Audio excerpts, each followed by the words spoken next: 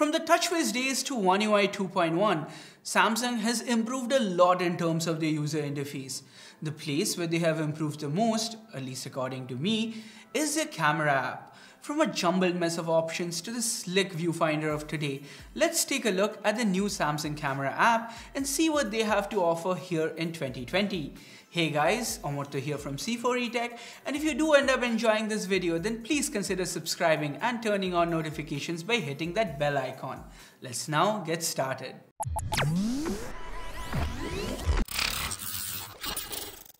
So I'm testing out the camera interface on Samsung's latest and greatest, the S20 Ultra. Now, if you are using any other Samsung device that's running on One UI, then the interface should pretty much be the same. The only change might be a few missing options here and there, as some of these are exclusive to Samsung flagships. With that said, let's jump right in with a look at the default photo viewfinder. So this is the layout: shutter button on the bottom, flanked by the gallery to the left and the switch camera to the right. Up above, we have the different options lined up neatly, and in the middle, we have the viewfinder. Of course, we can tap to focus anywhere. Tapping on the screen also brings up this exposure bar at the bottom that we can slide in to control the brightness of the scene. It's all pretty simple and straightforward. We can also swipe to change modes. These 3-leaf icons at the bottom represent our lenses. So the 3 leaves, that's our wide angle, the 2 is our primary, and the single leaf switches us over to telephoto. Oh, and one more thing, swiping down on the viewfinder flips us over to the selfie camera. Neat. Now, if we want to change how our photos are taken, then we'd have to take a look at these top buttons. Starting from the right, we have the settings cog. Clicking on that, first option here is the scene optimizer. This uses AI to recognize what we are shooting and optimizes metrics like colors and saturation. We can toggle it on and off from here. Personally, I prefer to leave it on most of the times. We can see it working right now. It's this blue colored icon here. Tapping on it turns it off as well. So here's a side by side with the scene optimizer switched on and off. Moving on, we have shot suggestion. It gives us some helpful tips on how to line up and frame shots. Generally, I have this turned off. Next, we have the wide angle selfie. So this switches to the wide angle framing when it recognizes more than one person in the frame. We can also manually toggle this through this icon at the bottom of the viewfinder. And finally, the last of the intelligent options, well, that lets us scan QR codes. Next up, under picture options, we can set what sliding the shutter button does. We can have it go into burst mode so the phone rapidly takes multiple shots, and we can choose which one is the best shot later on. Or we can set it to create a GIF like this. And finally, here under save options, we can set it to having HEIF format photos. This lowers the size compared to regular JPEGs, but can lead to compatibility problems. Samsung also gives us the option to save a raw copy of the image along with the JPEG. Great for photographers who want to tinker with their snaps on Lightroom or something similar later on. And finally, we have ultra-wide shape correction. We can use this to correct the barrel distortion that is apparent on some ultra-wide snaps. Next, we have the video settings, but we will get to them in a bit. So let's now skip over and take a look at the other useful features. Auto HDR lets us switch off HDR. Unlike some other manufacturers, Samsung doesn't allow us to manually force HDR for a photograph. However, the Auto HDR works out great for most occasions. We have selfie tone that lets us adjust the color temperature of a selfie, tracking autofocus. That's great when we have a fast moving object in our frame and we want to keep it in focus throughout our shot. We can save our selfies as we saw them or flip them around through this option. And the last two options toggles grid lines and location tags. Pretty self-explanatory. We also have shooting methods here that lets us toggle how we want to use the volume keys. We can set them to function as shutter keys, zoom toggle, or just control system volume. We can also use our voice to shoot pictures or video, have a floating shutter button for ease of use, and show our palm to the selfie camera to click a snap. Getting out of settings, let's take a look at the other options. We can toggle the flash through here. Next, we can set up a timer for 2, 5 or 10 seconds. And the fourth one, well, this lets us change the aspect ratio. Now, since we have a 108 megapixel primary camera on the S20 Ultra, this is where we can set it to take pictures in the 108 megapixel mode. The other aspect ratios, well, they pretty much work as you'd expect them to. Next up, we have motion photo.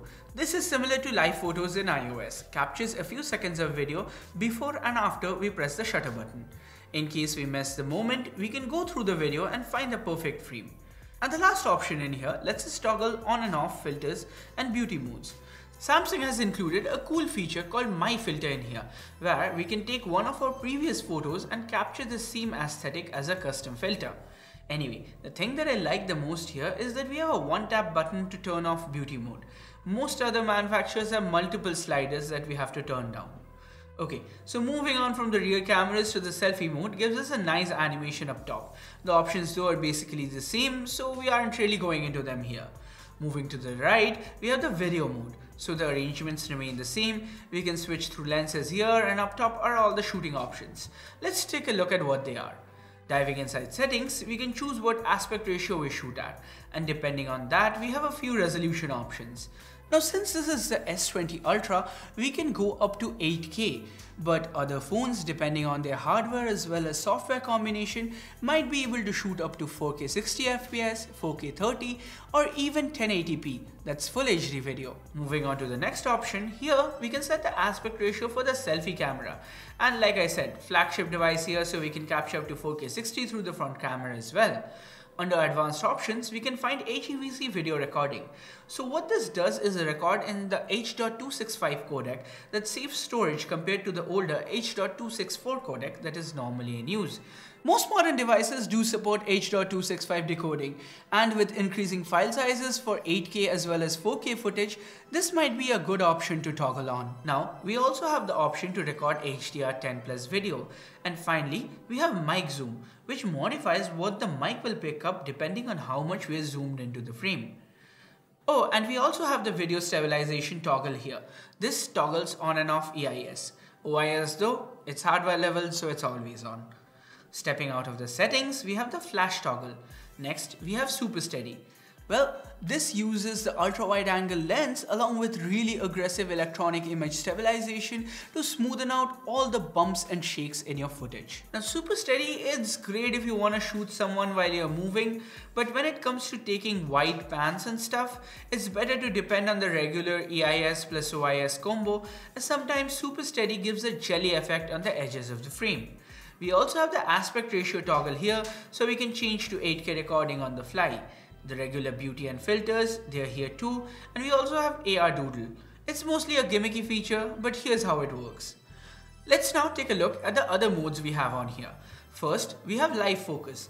This is Samsung's portrait mode, and we can shoot with two lenses here, the normal as well as the telephoto. Apart from that, we can also select the type of blur and the strength of the background bokeh through this slider.